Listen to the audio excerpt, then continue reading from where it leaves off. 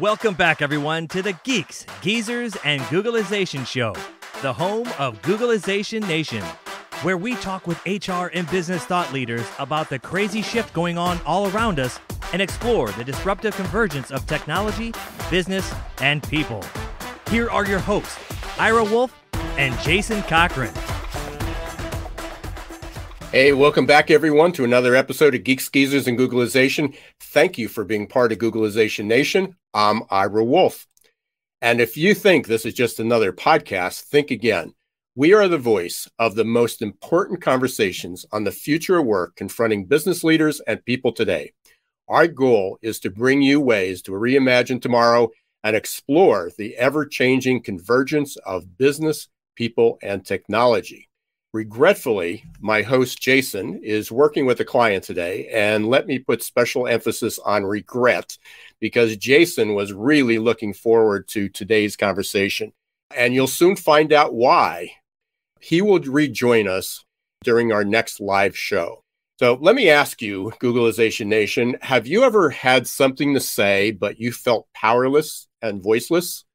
Like many of you, you might have been in an organization or maybe a relationship where you had a great idea or discovered a problem others just didn't see, but you feared you can lose your job, hurt somebody's feelings, get reprimanded if you spoke up, or knew that the moment you opened your mouth, you'd be attacked by your boss, your coworker, or otherwise they get really defensive. So whether you're watching live or listening to the replay, hopefully we'll hear from you. Please post a comment, especially during the live show or even during the replays, if this has happened, or just acknowledge that you've been in this situation before. Jason and I have been anticipating this show for over 12 months when our guest, Stephen Shedletzky, last visited Geeks, Geezers, and Googleization, and he shared that he was writing his first book. Well, here we are. The book in 2023, it'll be out in October. I had the good fortune of reading an advanced copy, and without exaggeration, I believe in the very near future, this will be considered one of those business classics that everybody needs to read. So Shed will be joining me very, very shortly. But before I introduce Shed and before I jump into our perfect labor storm segment, I've got a couple good announcements. So one is my new newsletter, BYO Brain Brew. It's just a month old, has over 3,000 subscribers. And in each issue, I'm debunking manager myths based on what we've learned from neuroscience, such as the good old left brain, right brain theory, the human ability to multitask. And an upcoming issue, I'll be talking about why the myth that we can't teach old dogs new tricks, and I'm probably one of those old dogs, is a myth. And in this week's newsletter, I debunked the myth about photographic memory. The newsletter is free, and you can get it at irawolf.beehive. That's BEEHIIV.com, irawolf.beehive.com. And in one more piece of big news, my newest co-authored book, The Change, Insights to Self-Empowerment, which I co-authored with 19 other thought leaders, will be available next week. And you can download it, the digital version, for free just by going to irawolf.com. Now, let's jump into the perfect labor storm, where we focus on disruptive, transformative, surprising, or worrisome trends that we believe you should know.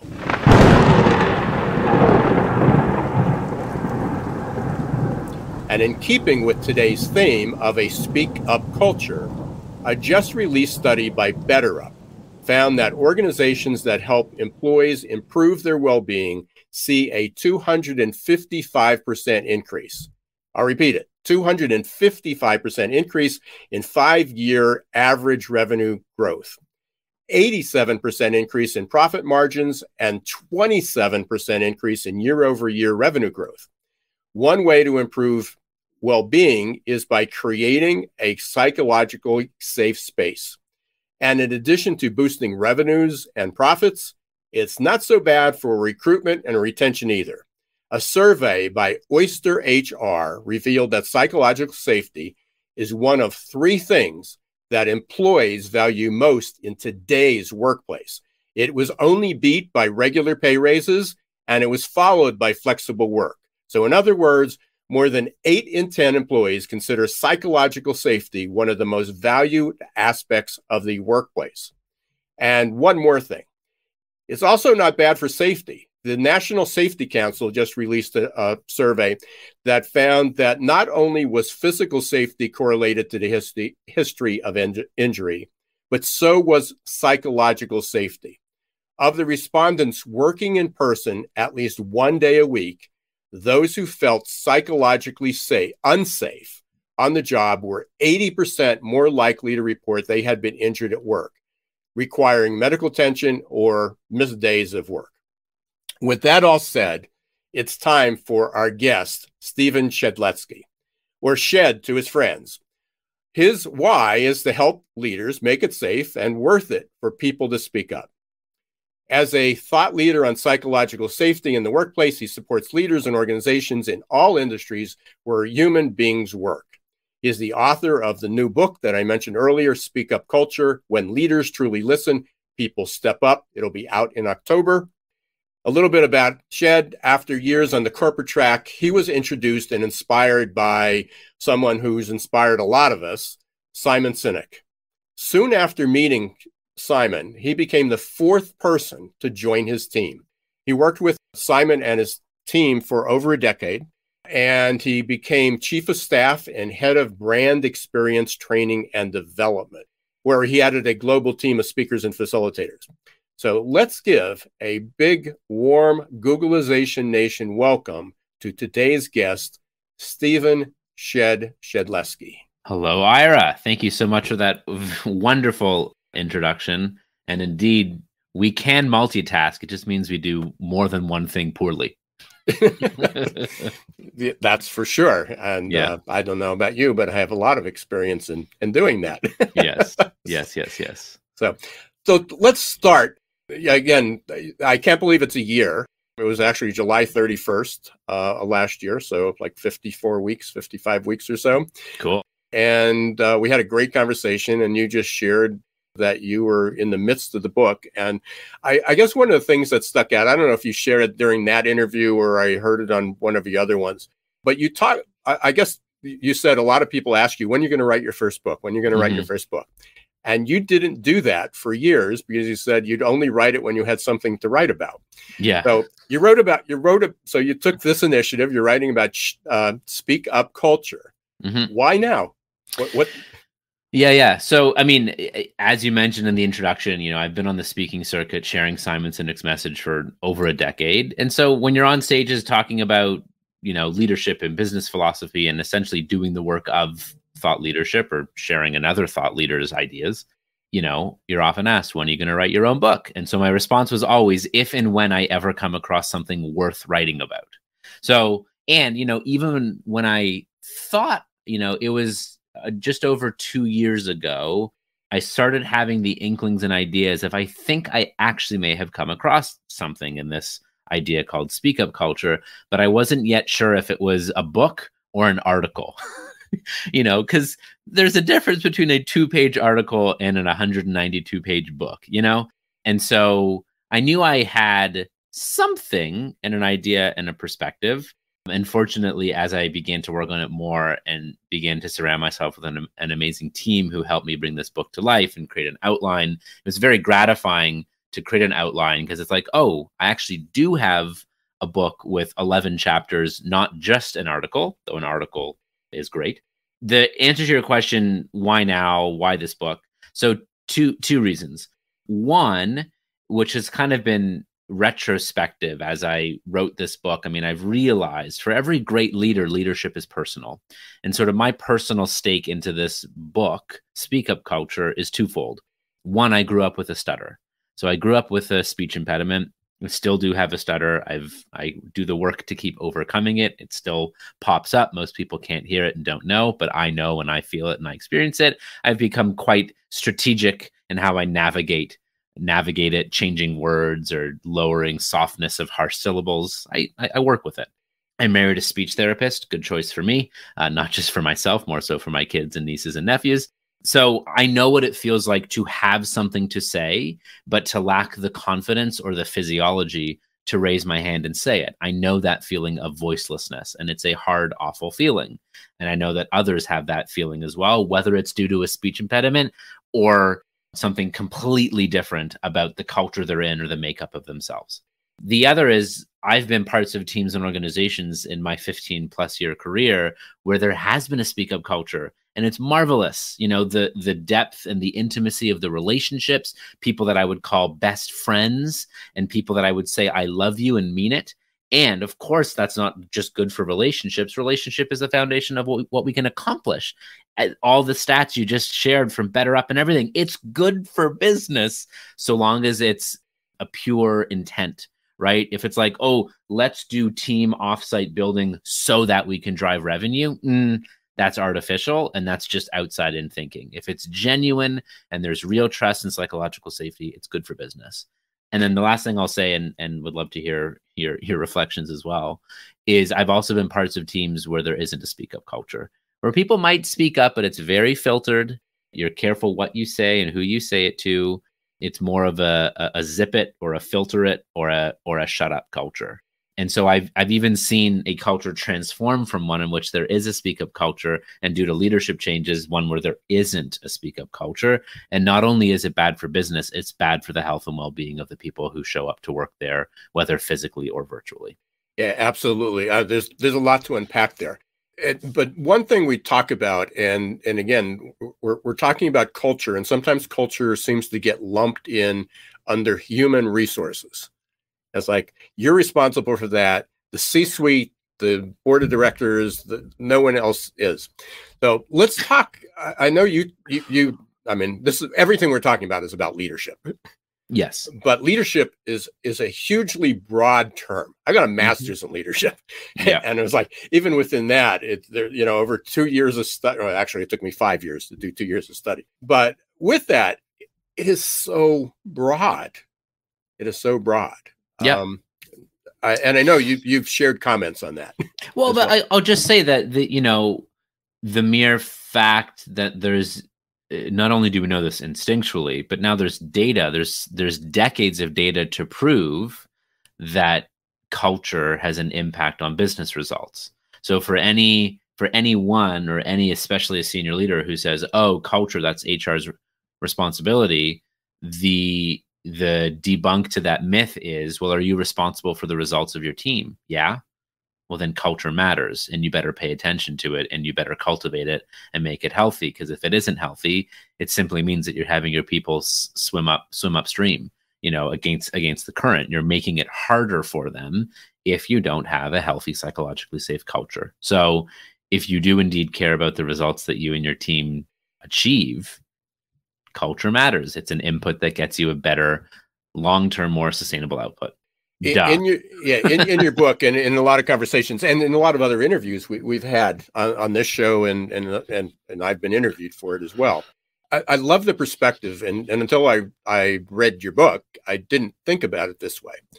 Is that we talk about psychological safety, and I just a couple of weeks ago I was interviewed for an article and wrote about it, and it was about Gen Z, and it came out to be that, having this completely safe space where you can say anything and no one's offended, and then it sort of transforms into coddling. And we've heard that from every generation. We heard about coddling Gen X. As a baby boomer, we've coddled Gen X, we've coddled millennials, now we're coddling Gen Z. That's not what psychological safety. And I'll just put this in this perspective. Over the last few years, I've been really entrenched myself in learning about and helping people adapt, just as you're creating that psychological safe space and helping people do it that way. I'm doing it from a change management standpoint. Mm-hmm. And a lot of the words that we threw out, what are the skills that you need to do that? One of them overlaps with what we're talking about today is grit. But grit isn't just, we tend to want to define it to one word. It's like, perseverance, it's fortitude. But grit is really for perseverance and passion. Resilience is bouncing back, but it's bouncing back in a timely manner. Yep. Psychological safety, you have your window, your Johari window, and it's not just about creating that safe space where everybody feels good, because that's not enough for people to speak up. Yeah. Well, I call it a photopia, and it isn't even a utopia. It's a photopia. So, I mean, psychological safety is not about bubble wrapping everyone so that no one can ever get harmed. I mean, that's just not human. It's part of our human existence that things go well and are great and things don't go well. And in fact, part of a psychologically safe environment and a speak up culture, and there's a distinction which I'll make between those, because psychological safety is a big part of a speak up culture, but it's not the only part. Part of it is actually having environments where people can feel offended, and that's okay. It's actually a sign of a strength of a psychologically safe culture for me to be able to say to you, Ira, I was actually offended by what you just said. I'm making this up. I'm not actually offended. But for us to have that difficult, hard, kind, compassionate, curious conversation, which, by the way, is the type of discourse and conversation we need to make the progress and to make as a society and as a human race, by the way, is people get offended. Why? Because we're human and we're different. Even though we all have one thing in common, we all have a heartbeat, right? And so it's actually a sign of a strength in a psychologically safe environment and a speak up culture to be like, ooh, that offended me. Can we dig into that? Because I think most people don't walk around their day-to-day being like, who can I offend today? Most people. There are some, but most people, and I think when someone is offended, that's actually an opportunity to dig in, grow together, learn more, and see if we can find some commonality and move through it into the other side of it. So those are just a few comments there, and then I can share more about how psychological safety is part of a speak up culture, a key part of a speak up culture. Yeah, and part of that is also, I guess, in the past, it's we have a safe space. We have a whistleblower program. or we have a suggestion box. Yeah. People anonymously speak up all the time. It's like, okay, if given the choice between no one speaking up at all and there being an anonymous function, I'd rather the anonymous function. But also a strength of a speak up culture is, can we have hard confrontations and put our name next to our feedback?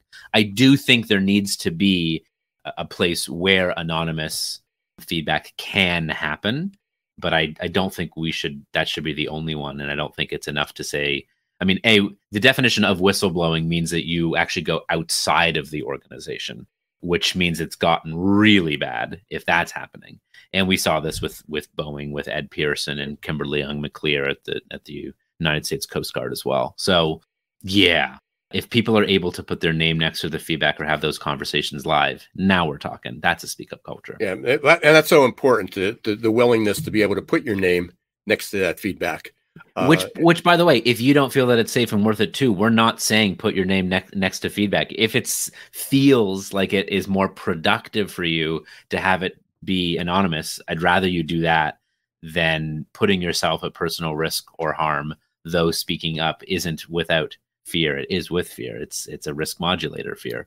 But yeah, I'd rather you have it anonymous and still speak up if you feel that that's the best path for you. Yeah.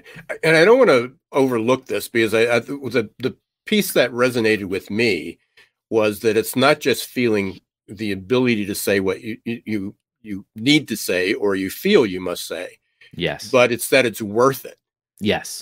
Because sometimes, and I guess there's a crossover with that, because, there are situations, there's organizations I'm in that I know I could say it, but is it worth it? Yeah. So there's two things you're making me think of. I mean, one is the very thesis of the book. The other is something that's actually attributed to Craig Ferguson, who's the comedian, British comedian. And he has, I don't know if he drew it as a Venn diagram, but it's, management theorists have made it into a Venn diagram of, does it need to be said? Does it need to be said now? And does it need to be said by me? And it's a really nice, speaking up isn't sucking up. Speaking up isn't just speaking your mind all the time with everyone, wherever you are. No, that can lack situational awareness and emotional intelligence.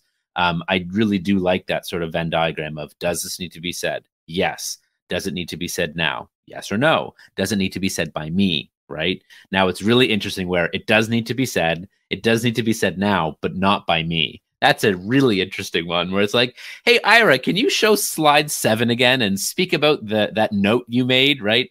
that's a really interesting one. But if you have a speak up culture, you can have that conversation. And then the other thing you pointed on is, I fully admit the last time we had this conversation, July 31st, 2022, I thought I was simply rebranding psychological safety in writing this book. I fully thought that.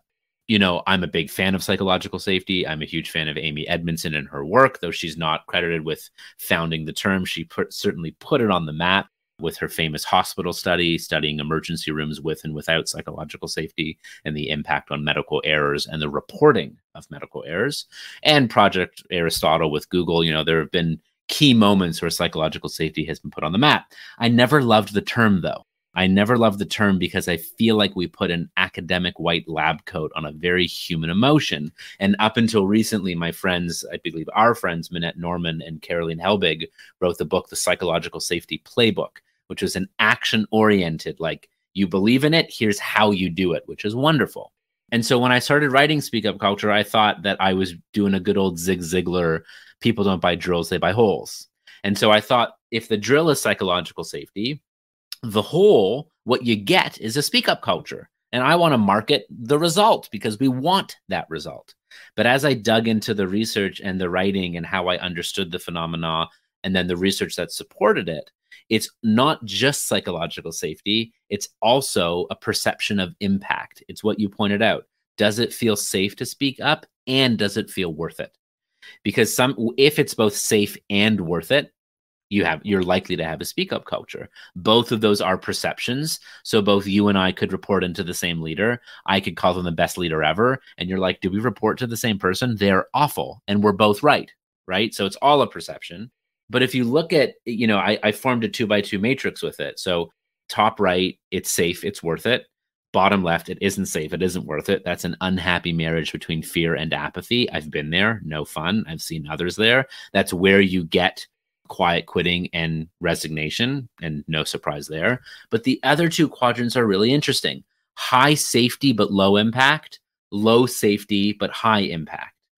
So high safety but low impact is you might speak up because you feel safe to do so, but you're left feeling not so confident that it's going to lead to any meaningful change, whether it's due to bureaucracy and red tape, systemic issues that are too hard to overcome, which is a good conversation in DEI, or a change in habit of leaders. You talk about adaptability and readiness to change. A big one is, are you willing to actually look at your habits and change them? And so I might be able to say to my best friend, hey, I don't think you should have 3 alcoholic beverages every night. I don't think it's good for your health. In fact, I know it isn't good for your health. Here's a study on it that says you should have no more than 3 a week, right? That's the current science on it. But am I left feeling that my best friend's going to change their behavior? No. And my willingness to speak up will diminish because apathy is going to set in, even if I feel safe. Now, the really interesting one for me is, and this is where courage comes in, is there's low safety, but high impact. And you often get whistleblowing here, where I don't feel safe to speak up, but I'm so connected to the stakes, it feels too important for me to remain silent. This is what Ed Pearson did at Boeing when he saw that the 737 MAX was an unsafe plane. In his humble opinion, turns out he was right, unfortunately. And 346 people died after 2 planes went down, and he still believes it isn't a safe plane, and I tend to believe him. In fact, I avoid flying that plane now. The last time I flew it, I prayed before it went up and hoped that those first 2 minutes went smoothly, right? It's not a safe plane. It's not a well-built plane. And so to his own risk, to his reputation, his job, his relationships, he spoke up to all the right people who all ignored him. He eventually retires, and then he whistleblows to U.S. Congress, and he's still advocating for the safety of that plane and for the victims and their families to be treated well and with respect. It seems it also in your book you talked about, and I'm drawing a blank on the organization. It was right before the pandemic, well, not the organization, but the group of 500 leaders who came together and tell the story. Maybe I'll remember it. Yeah, I'm trying to remember. There was a group of leaders that came together. Jamie Dimon. Oh, the business roundtable. The business roundtable, yeah, right. And again, the reason that I'm bringing that up, because we're going to take a short break, but when we come back, I want to talk about where we are now, because I thought it was ironic, and I didn't I didn't pick that up until that moment, because we sort of all blew off now what this roundtable came up with. Not blew off what they came up with, but the intention was right, but they weren't necessarily walking the talk. Because a couple of the people you cited were the same people that said everybody has to come back to work. The return to office was, no, if you want a job, you're coming back to work. So I'd love to get your opinion. I think I know where it's going to go, but I'd love to get your opinion. Psychologically safe space in the realm of where we're headed with hybrid remote work. And also, because it is different, building that remote hybrid culture, which we are building, regardless if you like it or not, we are building it. There's a hybrid remote culture. What are some of the challenges that you see, there? So great. We'll get a lot to talk about when you come back, but we're talking with Stephen Shedletzky, new book. Let me put that up here. Title, Speak Up Culture: When Leaders Truly Listen, People Step Up. And to create a visual, if I can quickly find it here, I had a copy of your book image here, somewhere. I got it right here. There we are. Yeah, there it is. It's right there too. Very good. You're listening to Geeks, Geezers, and Googlization. We will be right back. Are you ready to turn your organization into a vibrant, interconnected ecosystem where employees don't just work, but thrive? It's time to reimagine your workplace, with every individual contributing uniquely to your collective success. Learn how to empower each team member to discover their own path while aligning with your organization's purpose. Create an environment where job satisfaction, employee engagement, and meaningful work intersect, creating a powerhouse of productivity, innovation, and fulfillment. Let us help you create the connected organization where you build bridges, not walls, between employees and their teams, roles, and your culture. So, are you ready to bridge the gap? Let's embark on this journey together. Don't let your employees simply do their jobs and take home a paycheck. Let them connect, collaborate, and create a difference. Step into the future with a connected organization, because when you're connected, you're unstoppable. Are your employees feeling stuck and just showing up for a paycheck? Is your workforce working harder to get back to normal than adapting to the future? It's time to help them break their addiction to certainty and develop a growth mindset. Developed by one of the world's top-rated future of work thought leaders, AQ Plus Mindset is a powerful tool to help your employees embrace change, adapt faster, and grow on the job. Conveniently delivered to any smartphone or laptop in easy-to-digest 5 to 10-minute lessons. Managers can sit back and watch employee attitude shift towards growth and innovation in just 30 days. Are you ready to help your employees thrive in this ever-changing, never-normal world? Encourage them to show more grit, resilience, adaptability, and unlock their potential? The journey to a growth-filled future starts with a growth mindset. Visit aqplusmindset.com or call 484-373-4300.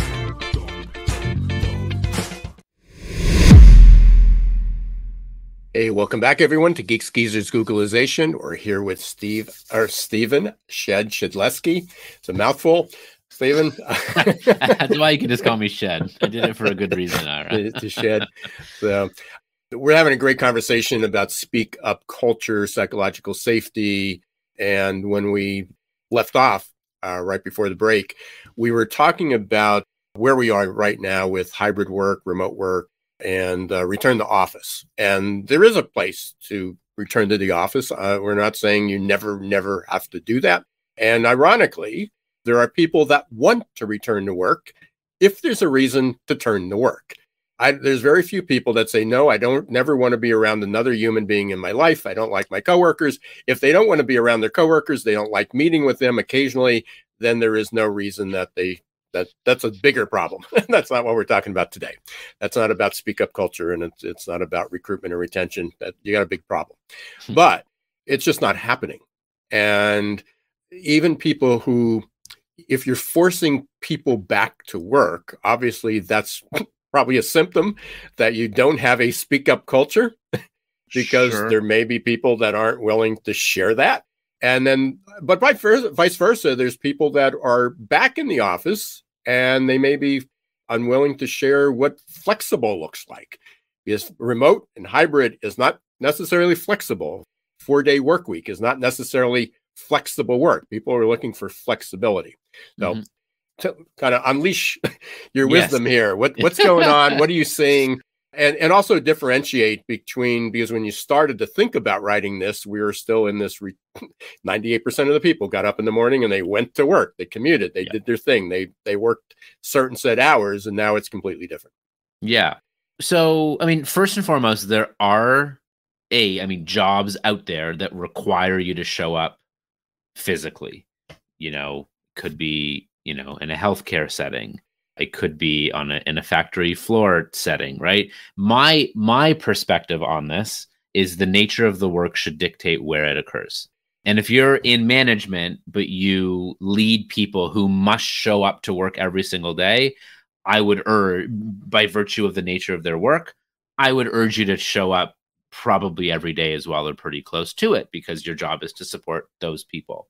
But there are lots of people that I know who show up in an office just to take Zoom meetings. That makes zero sense whatsoever. Yesterday, a friend of mine who works in a management role, he said, yeah, they're back in the office Tuesdays and Thursdays, but it is 100% dedicated to meetings that are best served to be in person, as well as socializing.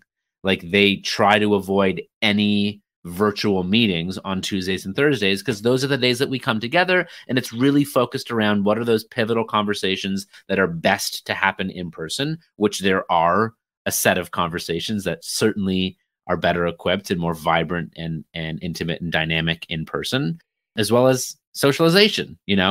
I'm a big fan of socialization. It matters. It's important, particularly if you're inspired by the purpose of the organization and there's a healthy culture. That's great. So, I mean, I think what human beings in general want when it comes to work is they want to be treated as the human beings that they are, with respect, tact, dignity. They want to be paid fairly. They don't need to be paid the most, but fairly. And I do think that we want flexibility, which means that, my business partner, it's his wife's birthday today. Do you know what I said to him today? You better not be working during the lunch hour, because I hope that you take you and your kid out for lunch, right? And I wanted that to happen. I didn't force him, but I said, take it easy today. Like, do what you got to do, And I believe extending that flexibility extends trust, extends motivation, meaning that I make up a story that he will work better, harder for us, because we offer that dignity and that flexibility. So, like I look to an Elon Musk and Tesla. You're allowed to make whatever announcement you want. I hope that you justify it with reason. When Musk originally announced it, the last line of the email should have been the first line of the email. It actually explained the why of why he was making this decision around how he believed the company worked at its best, which is a manufacturing company. Fine. And if that's how you want to play it, like, all good. Like, be clear, be transparent, allow people to make a choice. But I do think having remote, hybrid, and in-person options is the way to go, depending on the nature of the organization and the work. Are you seeing a difference in, or thinking about, because there's no clear answer yet, I'm sure, thinking about creating this speak up culture in a more traditional workplace where people come to work versus the hybrid remote flexible environment? I mean, so I actually think it's better to have the conversation first from talking about remote and hybrid. We do have accessibility to some tools that can make it actually easier for us to cultivate a speak up culture. There's a few things going on. One, I mean, when we are completely remote and hybrid, we can have town hall meetings that feel more like the 6 o'clock news broadcast, because there's thousands and thousands of people, and it's very impersonal and hard to speak up, simply because there's just too many people and many minds. But there are wonderful things that we can do with the technology at our fingertips, including poll function, emoji use, right? Like, you can actually create your own internal company language with emojis. I've seen teams have printed color cards for an express check-in on how they're doing, which could be, green, I've got capacity, things are great, bring it on. Red, I'm overwhelmed. Yellow, I'm whelmed. pink, I need a bathroom break, like whatever it might be, you can actually create a way of communicating in a quick way in different ways. You can do breakout room. Like there's tons of things that you actually can do. One of the things that we can miss in remote and hybrid setups is serendipity. You know, let's say we were having this conversation live and we ended and we were sitting in the same studio together and there was a pastry table that was sitting there, and we finished this up and we both walk over to the pastry table and we both go to reach for the last remaining cranberry muffin. Right? There's a ton of other options, but for some reason we both gravitate toward the cranberry muffin. I'm like, cranberry muffin, are you into those? And you're like, I love them. I'm like, me too. Like the antioxidants, the sweet and tart, like we have this wonderful bonding moment over cranberry muffins. And the value of that is that should we continue to work closely together and keep this relationship, we might come across a contentious issue in 5 years' time. And I can break the ice by saying, gosh, I could really go for a cranberry muffin right now. And we're both laughing, right? That's the value of in-person and serendipity. Now, it is still possible to do it, but we need to manufacture it, right? There's great tools that we can create, especially for a large organization, where you connect two random people, one who works in product and one who works in marketing, which is good for business, by the way. You're going to get innovation from that conversation. So there are things that we can do, but fundamentally it's the same stuff. Make it safe, make it worth it, encourage people to speak up and reward them when they do, especially when they share bad news and hard things to hear, if you want to hear it again. Yeah, I couldn't agree with you more. And every time I hear that, and I just completed a neuroscience course through Wharton, which I know people have heard me talk about. And you know, a lot of those things, you know, popped up is that we do miss that serendipity. But I'm of the belief, and I've been saying this for the last 3 years, ever since we went on the pandemic, or almost 4 years now, crazy how time flies, it is that it wasn't the separation that created the problems.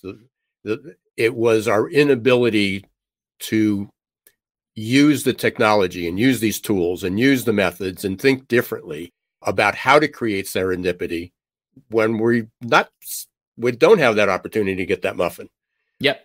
You know, so we're so on a learning curve, and you know, and we're trying to do it on the fly, and you know, and in time the tools will even be better, the bandwidths will be better, and you know, I know, you know, whatever the metaverse or AR or VR, I mean, there's going to be more opportunities, but I think where we look back, you know, I've said this before, when we look back, if the pandemic happened in 2010, not 2020, and we look at where we were with bandwidth, technology, the tablet, the iPad just came out. It was brand new. And depending on when the pandemic hit, it might have been before the pandemic, the iPad. We didn't have all these tools to pick up and go home and quarantine. Yep. And then yet 10 years later, all these things were just at our fingertips, which allowed us to probably save millions of lives and to and also not have an economy that didn't lose 30 million jobs, but would have lost 60 million jobs, or we would have lost that many more people.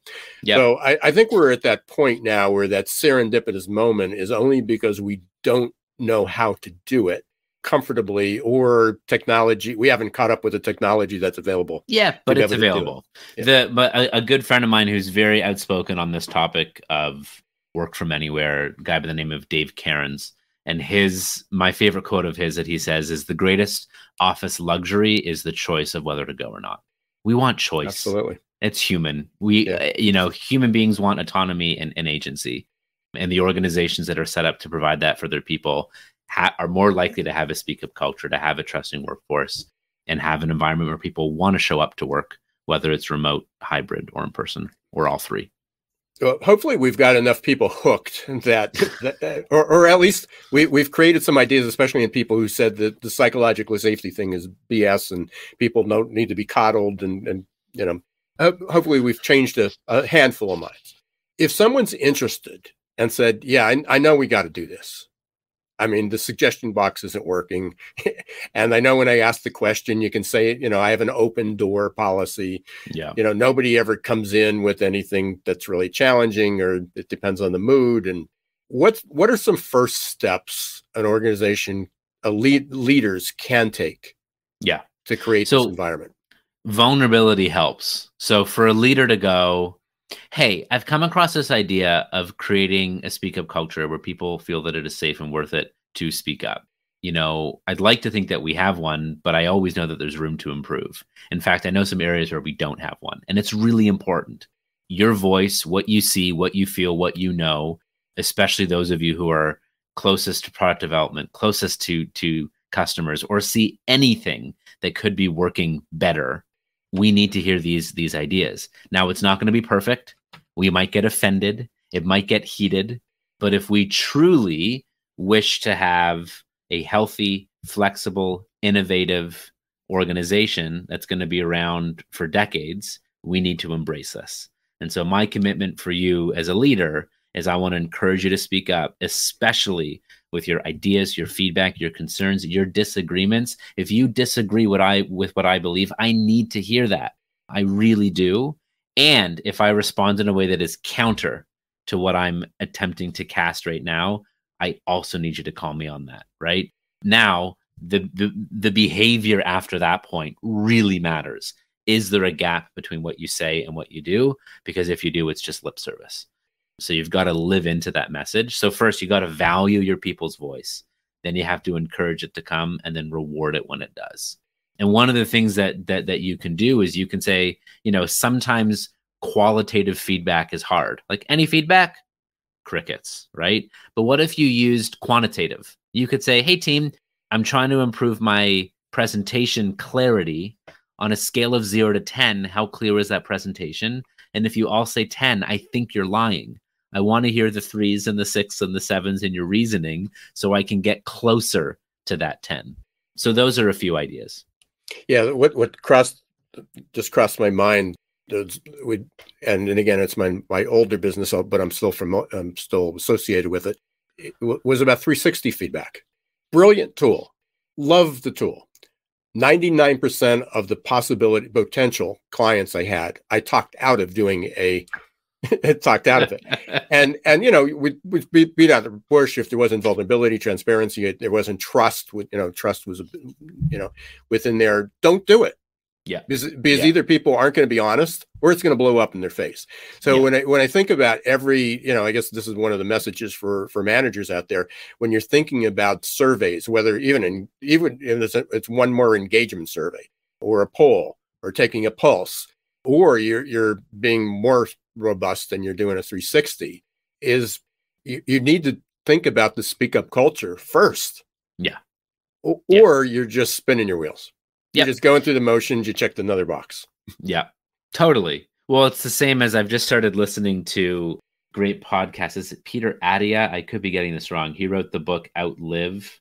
Yeah, Peter Attia or Peter Attia, Attia, and he's a retired surgeon, and he's focused his work not on just lifespan but health span. Now, there are all these things that we can do to be healthy, which are, fitness and exercise, diet, sleep, right? Healthy relationships. But if you don't have emotional well-being, all the others don't matter.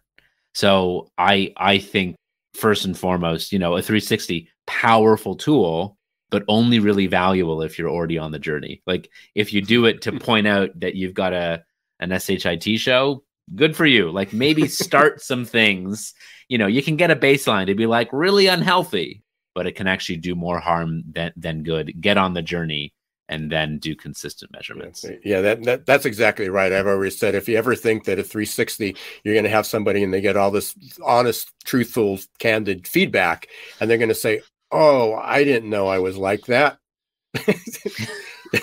You're smoking something funny. Yeah. The 360 is a powerful enough tool that I've done 360s, and I didn't know that I was being perceived that way, either positively or negatively. Right.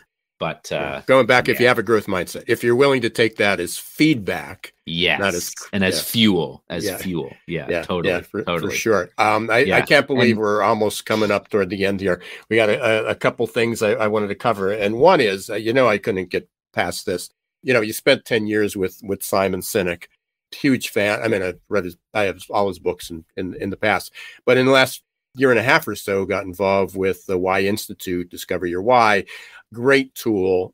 incredibly powerful. And again, I think you shared this in an interview, is that what this golden circle does, and then what why Institute even took it one step further, is to help people articulate what their why is. And, that's what my chapter of my book, the self-empowerment book's about. It's about the why, but it was about my journey. I was like, I've got 3 degrees. I've got a master's in leadership. I've studied this for years. I've taken, countless courses on business management. And, people say, well, what do you want to do when you grow up? Or why do you do what you do? And I never could articulate it. And, so how much influence did, being able to articulate your why have on us being here today? Yeah, great question. So first and foremost, there are plenty of amazing, inspiring, capable, phenomenal leaders and people who have led a purpose-oriented, meaningful, fulfilling life and never articulated their purpose. It is not a prerequisite to start. You don't need to have a clear articulation of your why to live your why, but it's a tool and it can help. Absent of having a clear way to describe it, you can describe a meaningful story, right? One of the ways, a great way to find your why is to think about meaningful stories from the past of when you were at your best, most fulfilled, or when you were most challenged, a peak experience or a valley experience. And so when someone says, why do you do what you do? If you don't have a great answer in a perfectly articulated, 2-sentence prose, you can say, well, let me tell you a recent story of why I love what I do or why I love a friend of mine. You can tell a meaningful story that could take 2 minutes and isn't as quick as a 2-second or 2 sentences, but it still has meaning. It's funny, Ira, I was literally getting ready for this conversation and I was thinking about my why, and I went, how lucky am I that I get to live my why in the work that I do? So my why is to engage with people in meaningful ways so that we connect with depth and live in a more fulfilled world, which is what I feel we're doing. Like my job is having meaningful conversations with you, with people, to hopefully move them along building deeper relationship with themselves, the people around them, the world around them, so they experience more fulfillment, which is using their strengths to contribute towards something bigger than themselves that they care about. My why has given me clarity. It's given me courage. It's given me meaning, direction. It helps me make sense of the world, of what I should move toward and what I should run away from, of which there are all things that we should move toward and all things that we should say, not for me, rock on, but not my thing. And that's okay. Yeah. Short answer is yes. Yeah. And like you, again, this is what took me 40 some years. So, one of our goals is to help people get there sooner if they feel they need to articulate it. But, mine's to help people find a better way to challenge the status quo and be extraordinary. And again, that's what we do with the show. That's what we do with adaptability and the AQ. And my life, and people say, oh, what are you doing now? Is that different than is for those who know me? I started out as a dentist. And technically that's what I did then. It was what I loved doing, was helping people overcome the fear. What I really disliked doing was the repetitiveness of doing the work to clean teeth and fill. That wasn't necessarily challenging, helping people be better and be healthier, but it didn't necessarily challenge the status quo. Although I was computerized in 1987, we had these cameras that people are still have now in 1991. And I was like, what's next? And it just didn't become fulfilling, but that's a long story. Unfortunately, we've got to start wrapping up. So there's a couple of pieces here. And one of the ways I like to wrap up this part of this segment of the conversation is to make sure we asked you, or you covered what you wanted to cover. And so one of the questions is, what should I have asked you that I didn't? I think one of the big pieces of the book and the conversation is around feedback and feedback conversations, and what makes a good feedback conversation. We've pointed a lot to, this is a leadership conversation. So how do we fix leadership? I think is a good conversation for us to have. And I have some thoughts. But yeah, no, this was a treat to join you again, and happy to come back, because I think we are always just scratching the surface amongst you and I and Jason. Yeah, always. So next question. what's your, it's called hopes and fears. Mhm. What's your hope? What's your hope for the future, and what's your fear for the future? My hope for the future, my fear for the future. So my hope for the future, I was just asked this question yesterday of, there's so much wrong going on. There's so many things working against us. There's always bad news, there's always poor leaders in positions they shouldn't be in. Like, do you even believe in this speak up culture thing? And should you bother? It was kind of the question. And I said, I'm not ready to give up. Like, I still have hope. I believe I have hope in the positive generative nature that I see and believe in humanity as a whole. I think because we live in a time where it's so easy to access news, whether it's real or not, it's really easy to see all the bad that's going on, but there's also a lot of good going on, and we have made progress. And so I'm hopeful for humanity. I'm hopeful for our ability to adapt, to evolve, and to, make the most of what we have. I'm fearful for the future, and I'm fearful for the future that my children will inherit from a climate perspective. I have written this book, Speak Up Culture, because I want when my kids in 10, 15 years get their first job, I want them to work with a leader and not for a driver. And so my fear is the condition of the world that they will inherit and the quality of the leaders that they will work with and for. And I hope it's with, not for. Absolutely. Appreciate that. Now, for the final segment, learn a little bit about you. Let's start with an easy one. Hopefully this is a layup. What's your favorite type of music? Or who's your go-to musical group? I really like funk, but not your like quintessential funk, but like Prince or Paul Simon. There's a great YouTube channel called Scary Pockets. So I'm into toe tapping poppy funk stuff. Well, I'm not exactly, but I always go back to Santana, Earth, Wind and Fire. I mean, big groups, big bands, lots of sounds, going on, and so very nice. Very similar, upbeat. Nice. If there was one person in history, alive or dead, personal or professional, you could meet, who might it be? I'd love to have another lunch with my grandfather, who's my late grandfather. He's a Holocaust survivor. My next book will be about him and his life story. I just want to spend more time with him and ooze as much joy and meaning. So no Gandhi, no Martin Luther King, just my Zadie Ben. Yeah, absolutely. And finally, last week, somebody walked away with $1.5 billion in a lottery. If you were the $1 billion lottery winner, what would you do?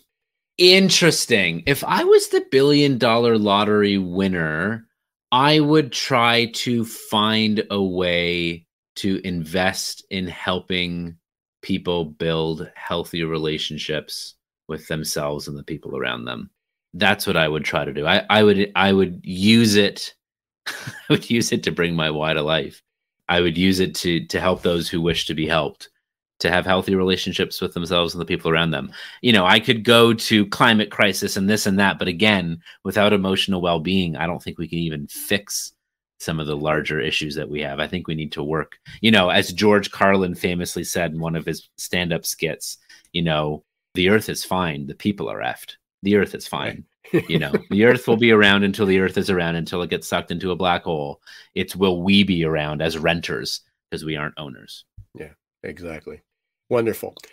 It's been a pleasure. And again, always goes too fast. Let me put up a picture of your book here.